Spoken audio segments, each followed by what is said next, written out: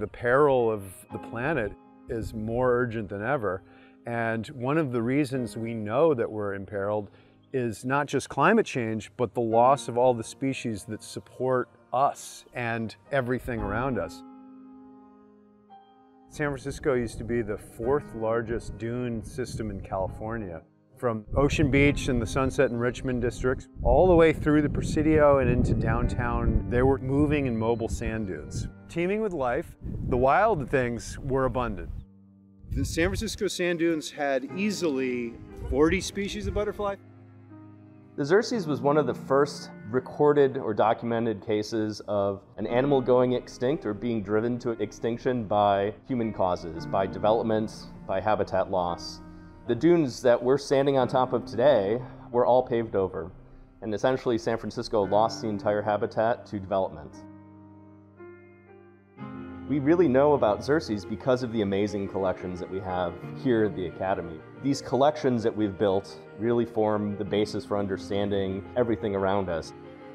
To better understand our future, we have to know where we came from in the first place. And so we have these incredible collections dating back hundreds of years, or in case of geology, millions of years, to understand our past. And so we're able to look at the climates, the ecosystems before us, and it better informs where we're going as part of the ecosystem today. We are restoring this habitat to bring back the wild things and protect biodiversity here in the city. They involved several groups of scientists, butterfly lovers, and others to try to figure out how to build the habitat. And one thing that's missing from that is the Xerces blue. The role it would have played as a pollinator, pollinating all sorts of flowering plants. It would have provided food for other animals that eat its caterpillars. It's part of the food chain. So there's a balance there that we're trying to better understand and bring back to the Presidio. By looking at the genome of the extinct Xerces and the genomes of surrounding butterflies in the Bay Area today, we can hopefully understand and inform the process of what species might be able to survive in the Presidio today, what were the components of the genome that might have helped it survive the cold, wintry, summery weather of San Francisco. And as part of that process, we hope to be able to de-extinct the role in the ecosystem, not necessarily the blue itself, but to bring back a cousin that will be able to survive in the Presidio. We're using really cutting-edge method with these really old and really valuable specimens.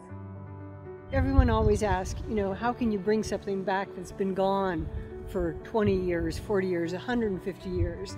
But the truth is you can look at all kinds of examples, from bringing beavers back to Scotland to, of course, to reintroducing the wolves in Yellowstone. What dramatic ecosystem changes are made that are so positive. So we can only imagine that even bringing back the littlest critters will have tremendous impact.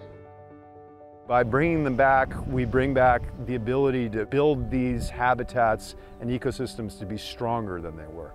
And the more redundancy of organisms and the thicker that web of life, the stronger it can be.